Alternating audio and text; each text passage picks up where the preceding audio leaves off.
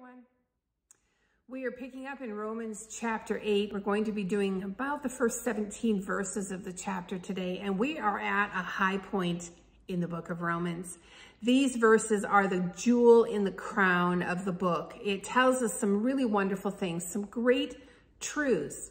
It sets forth our freedom from condemnation, that we are indwelt by the Spirit, adopted into his family, and made heirs of God and share in its glory. It's a pile of jewels. This passage begins by picking up the idea of the new way of the Spirit from Romans chapter 7, verse 6. Paul had dropped the line of thought in order to deal with the teaching about the law, but he's now back to the idea of living under the Spirit and is picking it up again. The possession of the Spirit is really the mark of what it means to be in Christ. It defines what it means to belong to Jesus. The Spirit is very significant in this chapter. 21 times the word Spirit is used, and 19 of those refer to the Holy Spirit. And so the chapter begins with a very powerful and assertive statement. Chapter 8, verse 1. Therefore, there is now no condemnation for those who are in Christ Jesus. The word therefore takes us back to all that came before this chapter. Everything Paul has taught us about our standing in Christ based on his death for us. In light of justification and redemption and grace, therefore, no condemnation. Now that's an all-encompassing phrase. It's an assurance, a promise. It leaves no room for worry or concern about our future. And it's a promise that we have now. There is therefore now no condemnation. The reason for the assurance is in verse 2.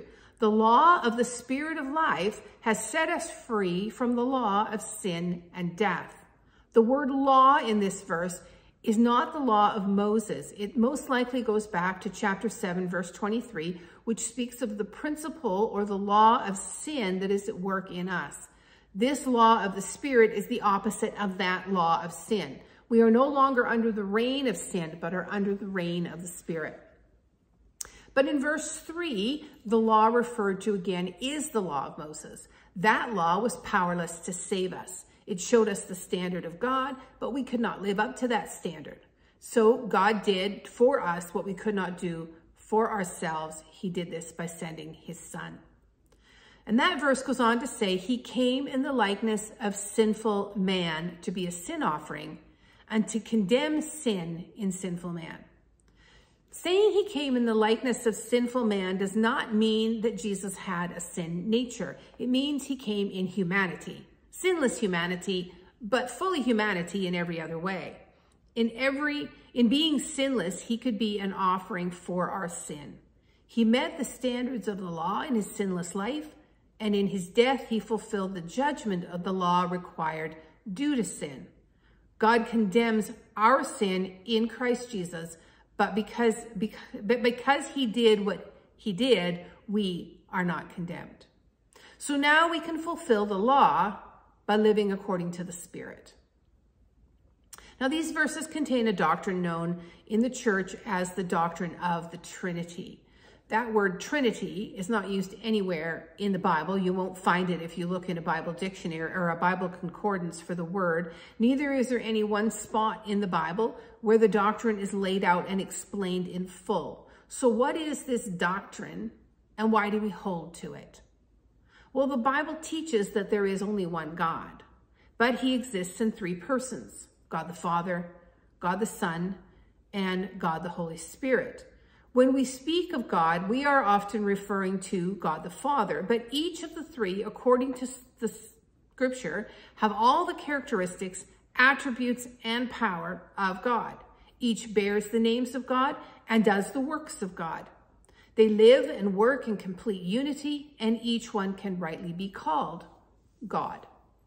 The Bible has passages that indicate this unique relationship. There are times when God seems to be speaking to himself, or when he speaks of himself in the singular, and then he speaks of himself in the plural. For example, Genesis 1, verse 26 says, God, singular, said, let us, plural, make man in our, plural, image, singular. And then there's an interesting couple of verses in Zechariah chapter 2, verses 10 and 11. Shout and be glad, O daughter of Zion, for I am coming, and I will live among you, declares the Lord. Now let's stop there for a second. So God is going to come and live among them. He says he is the one, the Lord Almighty, who is going to come and live among them. Picking up again. Many nations will be joined to the Lord in that day and will become my people, and I will live among you. And you will know that the Lord Almighty has sent me to you. So suddenly the narrative switches so that the Lord is not only the one being sent to live among them, but the one doing the sending. In essence, he's sending himself.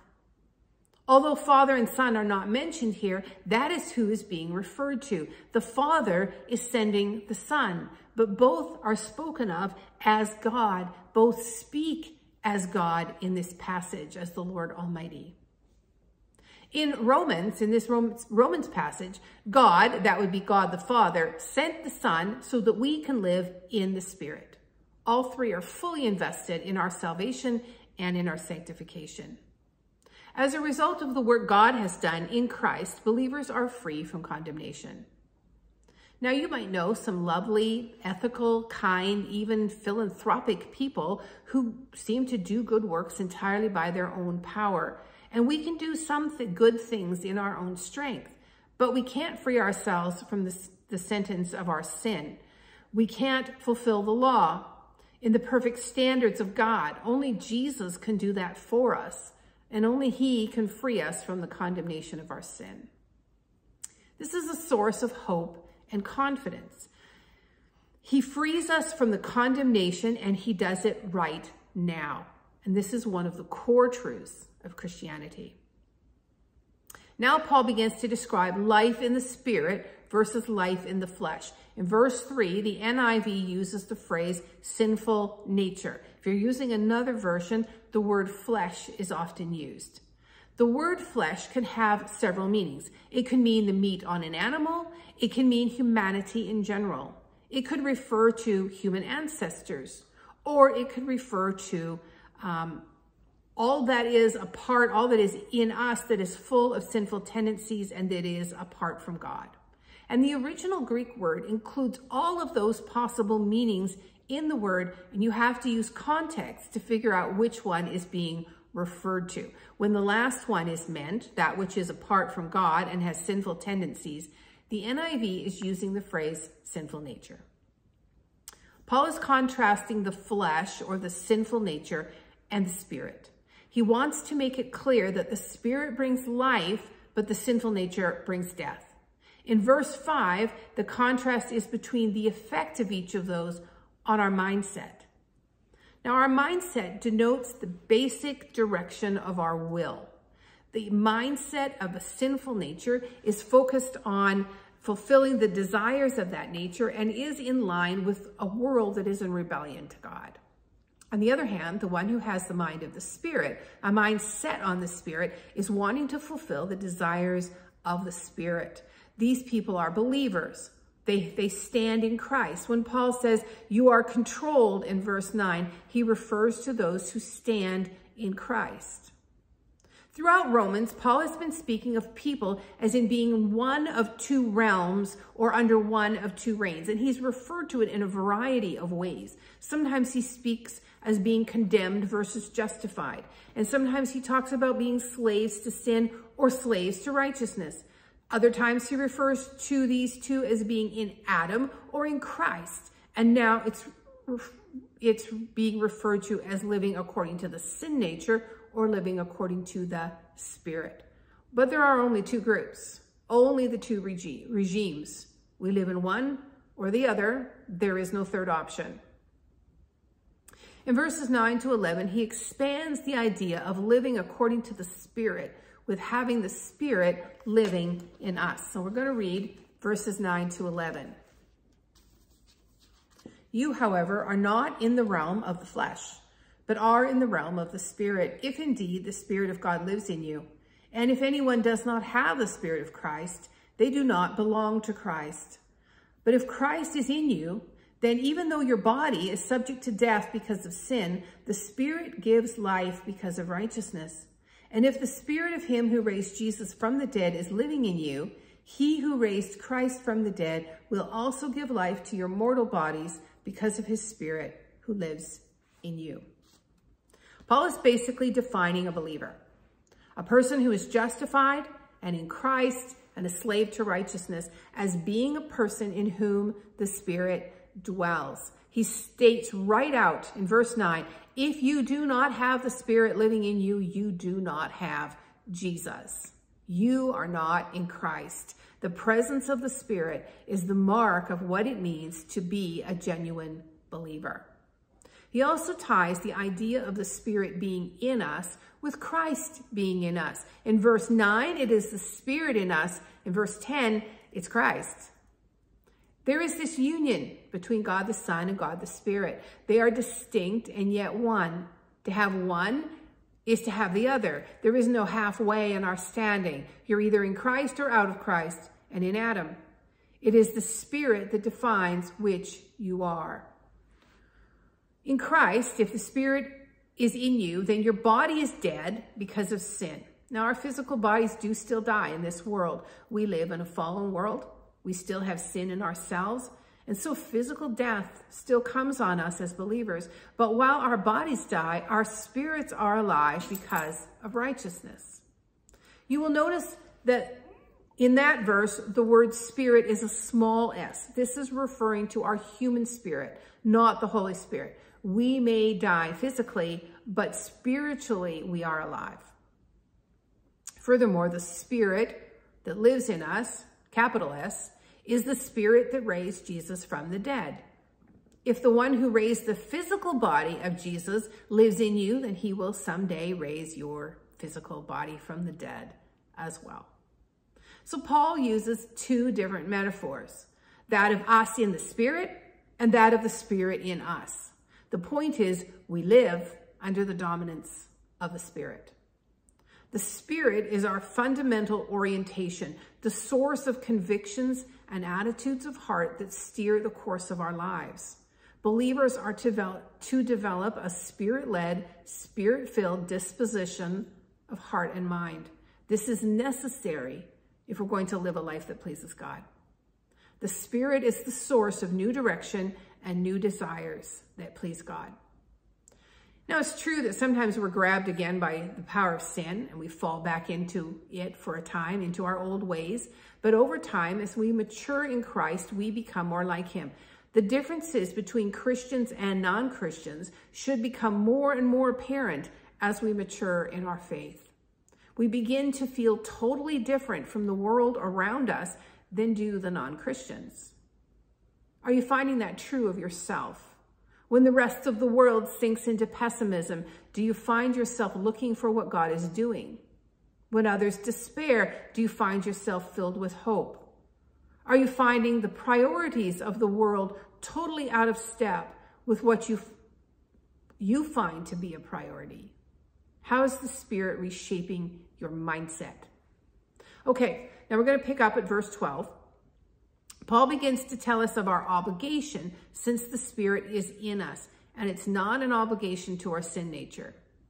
The first part of verse 13 can cause some confusion and some debate.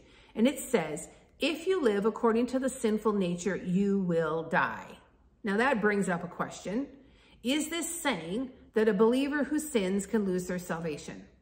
This is a debated issue in the church. The doctrine in question is called the doctrine of eternal security. Can we sin so grievously that we will lose our salvation? When I originally studied the book of Romans, I read a bunch of commentaries on this subject, and I'm going to try and summarize what the majority of them had to say on this verse. The chapter began with, therefore, there is now no condemnation for those who are in Christ Jesus.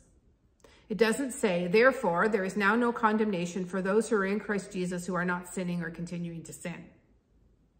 The commentaries I read said that what Paul is saying is that a true believer is not a person who lives under sin, who sins and keeps on sinning. That person is dead spiritually, for they are not a true believer. Now, of course, we know people who have said they are believers and have fallen into sin and lived in it, even quite blatantly for quite a while, maybe even for some years. Some of them repent and return to walk with God, and some do not. The view of these commentaries I read is that the general teaching of Scripture is that true believers, although we sin, will not blatantly live in sin perpetually, but will return to God, for they are not slaves to sin. Now, this is a debated topic, and I'm going to leave it with you.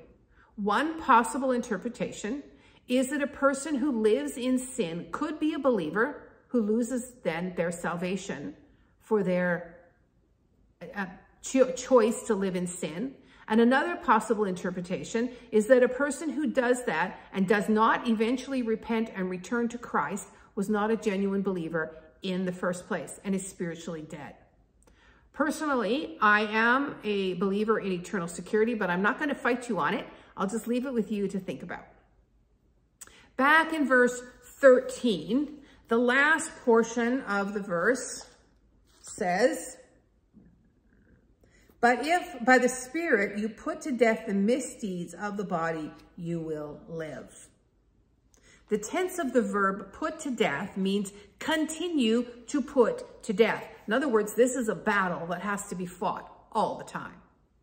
Verses 14 and 15 tell us the nature of the new relationship we have entered into with God. For those who are led by the Spirit of God are the children of God. The Spirit you received does not make you slaves so that you live in fear again. Rather, the Spirit you received brought about your adoption to sonship, and by him we cry, Abba, Father. Verse 14 speaks of being led by the Spirit. Now, we often think of the leading of the Spirit as being about major decisions. Should I take up this ministry position or should I not? Should I go to this university or that one? Should I marry that guy? Should my husband take this new job opportunity, even though it means we have to move to Iceland? But in reality, it has more to do with being led in the moral and ethical decisions of daily life. It is about daily obedience.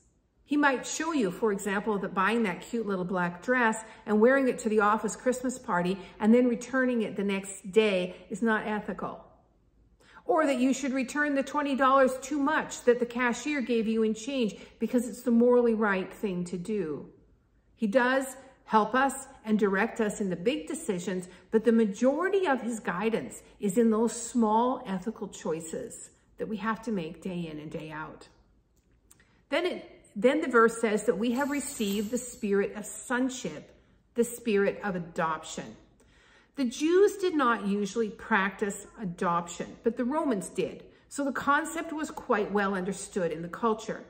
They would take in a child that was not their own and confer on that child all the rights and privileges of a natural child. They might disown a natural child who disappointed them, but an adopted child was not ever disowned.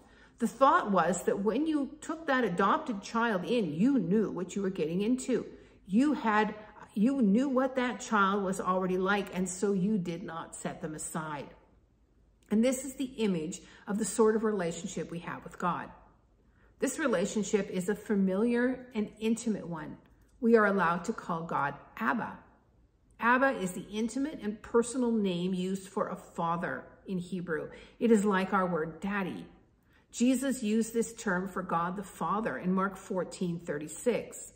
The point is that we are now on the same close, intimate relationship with God the Father as Jesus enjoyed. We are fully accepted and loved, and this is further assurance that we are secure in our relationship with God. Verse 16 says that the Spirit, that is the Holy Spirit, testifies with our own spirit that we are the children of God. He provides the family tie between us and God. He assures us inwardly that something has changed and we belong to God. Verse 17 says that not only are we children, but we are heirs of God. We have an inheritance coming. The line of reasoning in the passage goes from the Spirit being in us to this tie we have as sons, children of God, to being those who have an inheritance. We share the inheritance of the Father with the Son. We now belong to the ultimate in-group, dearly loved children. Through the Spirit, believers have an identity and an inheritance. God has taken us in. Through the Spirit, we are tied to the family line of God. We fully and completely belong, not because we deserve to be there, but because God, forgetting our origins, has adopted us and conferred on us all the rights and privileges of children. And he knew what he was getting into. It is like the couple that could not have children, so they adopted a boy. And shortly after the adoption, they discovered they were expecting a child. So another boy was born, and these two boys were fairly close in age. One day, a visitor to the home asked the mother which of the boys was hers. And the mother said, both of them. The visitor said, no, I mean, which one did you give birth to? And the mother looked her right in the eye and said, I don't remember. In the same way, God does not remember that we were not always his. We are adopted and therefore totally secure. The Spirit ties us to God. The Spirit defines what it means to belong to God. He empowers us to live for God, providing the same power that raised Jesus from the dead. He is the guarantor of our inheritance. He is our guide, showing us the ethical behavior in us and teaching us to obey God. If we don't have the Spirit, we don't have Jesus. How are you seeing his power and his guidance in your life? How is he giving you confidence in your standing as a child of God? Therefore, there is no condemnation for those who are in Christ. What a great promise.